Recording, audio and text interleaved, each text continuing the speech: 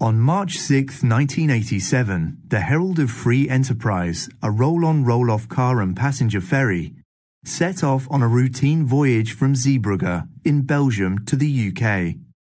It was not her normal route, but she had done the same trip several times.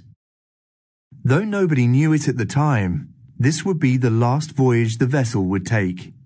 Although they were running slightly late, everything seemed to be normal on the bridge. They departed the terminal and picked up speed to around 18 knots, unaware that the bow doors were wide open.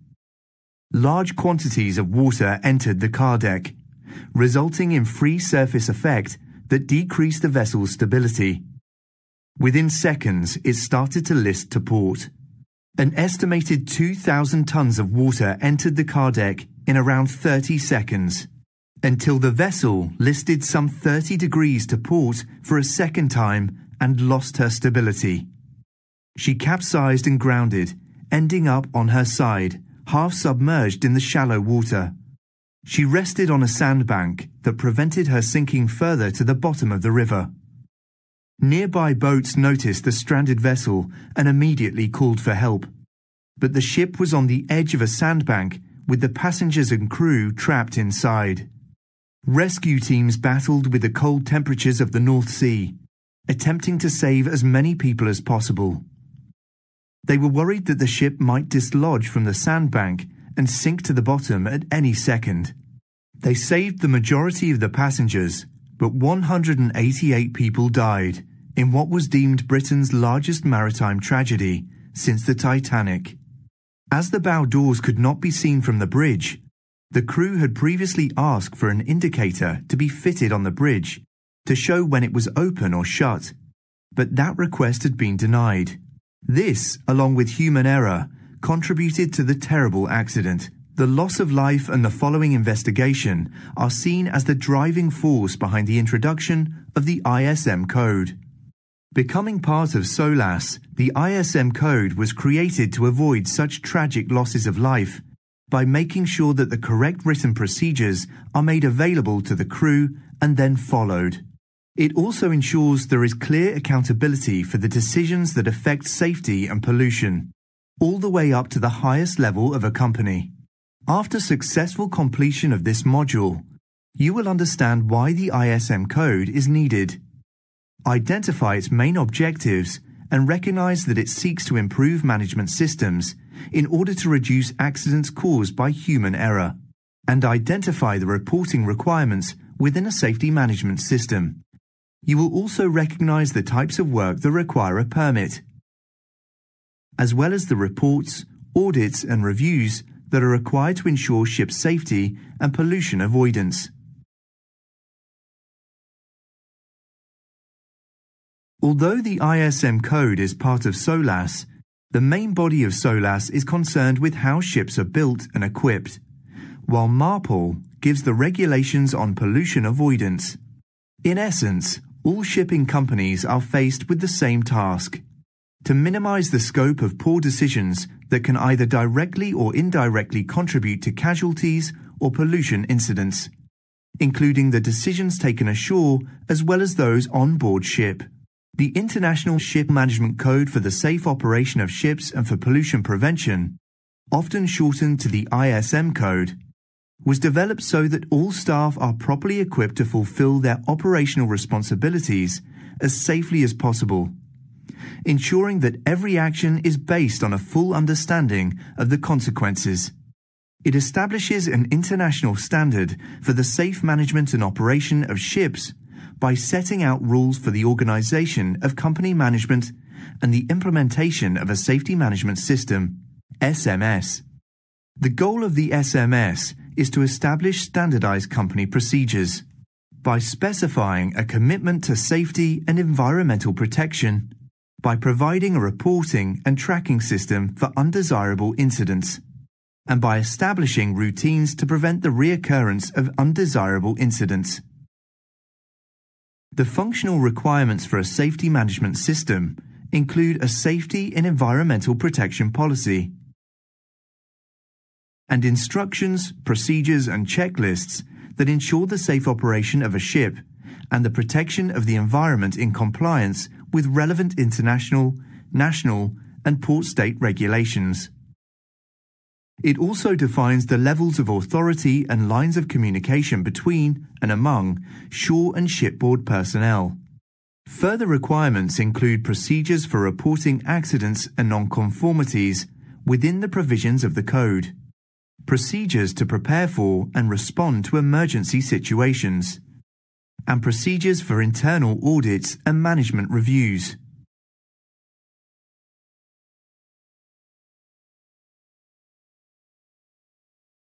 All companies should have a safety and environmental policy that describes the aim of the safety management system. It also outlines a strategy and plan of action to achieve and maintain the aim. Key elements of the plan might include compliance with rules, regulations and industry guidelines, as well as active participation by personnel to achieve high levels of safety. All activity should be done in accordance with SMS procedures, and there should be open communication among crew members and shore staff, including the designated person. A good safety and environmental policy should encourage everyone to suggest improvements regarding policies and procedures, and there should always be enough training and education to achieve high standards of safety and environmental protection. Lastly, it's essential that the safety management system is continually reviewed to ensure it is realistic and suitable enough to meet the crew and vessel objectives. The SMS consists of a documentation structure that contains the main book, the ship book, and the vessel response plan. The main book includes policies and procedures applicable to the whole organization. The ship book includes procedures, routines, and checklists referring to onboard operations. It can be divided into the general part, the bridge order book, the cargo or deck order book, and the engine order book. The vessel response plan includes procedures and checklists of relevant actions in case of emergencies, such as grounding, touching bottom, collision, fire and explosion, hull failure, excessive list, and equipment failure. The SMS is a dynamic system that is under constant development. It needs to be updated to make changes to practical operations or to correct instructions or procedures found to be in error. It may also require updating when there is a need for modifications or rebuilding to be carried out on a vessel. A fundamental component of the SMS is the designated person, DP. Overseeing the operation of the SMS, this person acts as a safety valve or short fuse when there is a problem with matters concerning safety or pollution. If there are any concerns about safety or pollution that are not being handled appropriately on board, any crew member can contact the DP. They will try to correct the situation, with the added benefit that they can bring critical issues to the top management's attention without delay. According to the ISM Code, there are certain events or circumstances that must be reported to the designated person immediately. An accident is an undesired event that may harm the environment, cause major damage to the ship and machinery, or result in injury or loss of life. Hazardous occurrences, commonly referred to as near misses, are undesired events that could have resulted in an accident under different circumstances. Accidents and hazardous occurrences should be reported, as many future injuries or accidents can be avoided. Non-conformities must also be reported to the designated person. According to the ISM Code, when objective evidence indicates non-fulfillment of a specific requirement stated by the safety management system, a situation of non-conformity is considered to have occurred. A minor non-conformity indicates a need to fix the SMS, but a major non-conformity indicates a serious breakdown and is grounds for the withdrawal of the ship's ISM certificate and the detention of the ship. Finally, it is the responsibility of each individual, ashore and on board, to report to the appropriate officer or manager whenever any part of the SMS has to be revised. Suggested modifications and improvements to the SMS report should be forwarded to the designated person. When the DP receives the report, it should be thoroughly reviewed, evaluated and, if necessary, sent out for comments to all vessels before the changes applied. Urgent modifications or improvements should be implemented as soon as possible, whereas suggested changes that are deemed to be clerical, not urgent or a matter of routine, should be properly filed by the designated person and implemented on a biannual schedule.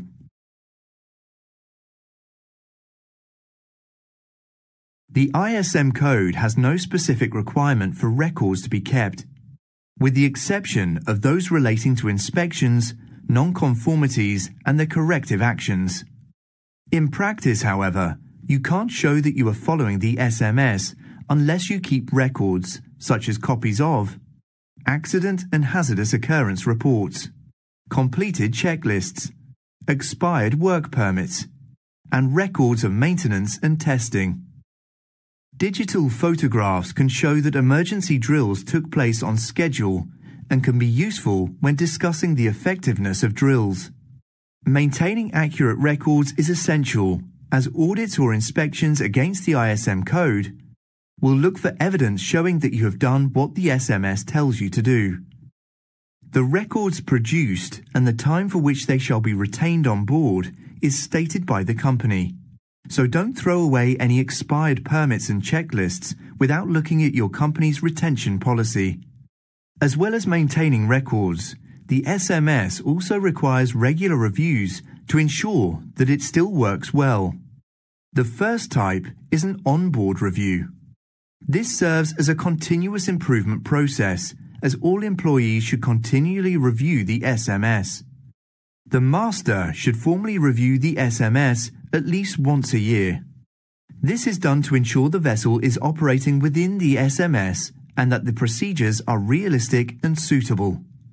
Management reviews should be conducted annually to ensure that accidents, hazardous occurrences and experience reports are analysed in order to review trends in incidents. Audit findings are analysed, and master reviews are evaluated. A management review also ensures that there are recommendations following class and statutory surveys, and discussion of upcoming regulations, and that there are considerations for updating the system as a result of fleet changes, trade and market strategies, new regulations, or changes in social and environmental attitudes. These all form a part of reviewing policy to ensure it meets current needs. Audits are formal checks that verify compliance with the ISM Code. Both the office and every vessel have to be audited. After passing the audit, the office gets a document of compliance and the ship gets a safety management certificate. The ship and the office will have an internal audit by company staff at least once a year, or an external audit by the class society or flag state. According to the ISM Code, this checks that everybody is following the safety management system. Only a small portion of injuries are caused by exceptional incidents, such as collisions and grounding. The number caused by the failure of machinery or equipment is small compared to those caused by human error, which is said to be the cause of around 80% of accidents. The majority of these accidents arise because recognized safe working practices or company procedures have not been followed. Some accidents occur because of lapses in concentration or misjudgments. Others are caused by inexperience or recklessness. And overconfidence can lead to carelessness, which can particularly affect experienced seafarers who have performed the same task many times. In nearly all operational procedures and instructions, safeguards are created to protect the environment from any kind of pollution. You should always follow safe working practices and not deviate from any written procedure or instructions. Before carrying out any task on board, check the SMS to see if there is any written procedure or plan that describes how to do it safely and effectively. If so, you should follow that plan. A checklist is a written memo to accomplish a series of tasks. It is not a substitute for knowledge of the ship or procedures. Examples include the preparation for sea checklist, the pre-arrival checklist for the engine room, and the pre-arrival checklist for the deck. In case of emergencies, checklists should be used as memory aids. In these types of situations, everyone is under stress, so extra care needs to be taken to ensure important tasks aren't missed. Examples include the fire location checklist, specifying the actions to be taken for fires in different locations, the man overboard checklist, and the loss of power or blackout checklist. In order to avoid accidents and eliminate risk, any work should be planned and you should get confirmation that the task will be safe by having a permit issued before the work starts. All permits should be prepared correctly and suitably trained crew members should carry out the work.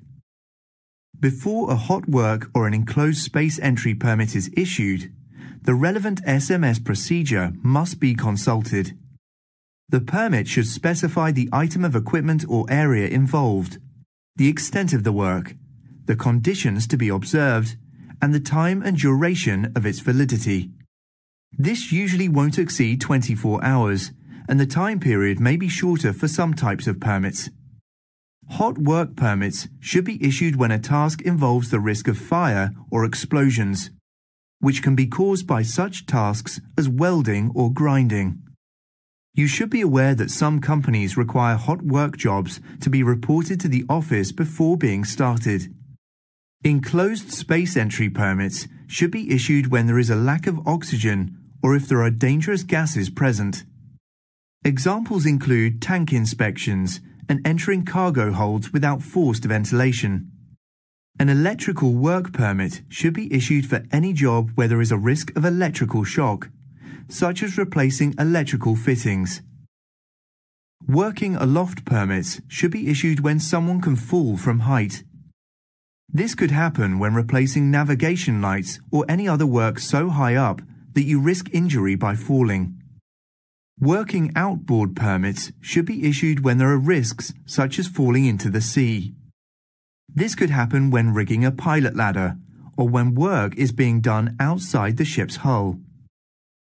A cold work permit should be issued for non-routine mechanical work, where the work could cause an explosion if there is an unexpected gas present. But a cold work permit also covers other work, such as opening up a previously pressurized container.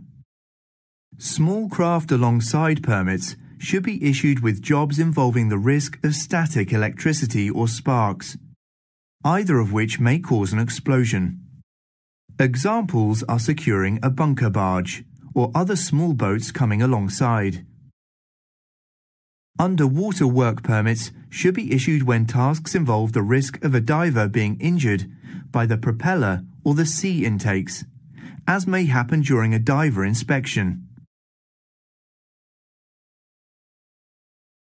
The procedures in your SMS manual improve safety and minimize the risk of pollution. These aims are shared by the rules of SOLAS and MARPOL, but they also have some specific requirements for plans and procedures that may be kept separate from your SMS. For example, MARPOL requires most ships to carry a garbage management plan. This contains written procedures for collecting, storing, processing and disposing of garbage, including the use of equipment on board. It also specifies the person in charge of carrying out the plan. MARPOL also requires a shipboard oil pollution emergency plan. This contains written procedures for reporting and responding to an oil pollution incident, including contact information and procedures for coordinating the ship's response with local authorities. Plans required by SOLAS that may be kept separate from the SMS include the ship security plan. This contains procedures to protect the people on board, the cargo, and the ship from any risk of an incident. It does this by setting out procedures on how to provide security and how to respond to a breach. For passenger ships, decision support systems may also be kept separate. These contain plans for dealing with emergencies, such as fires, damage to the ship, pollution, unlawful acts that threaten the safety of the ship and the security of its passengers and crew, personnel accidents, cargo-related accidents, and emergency assistance to other ships.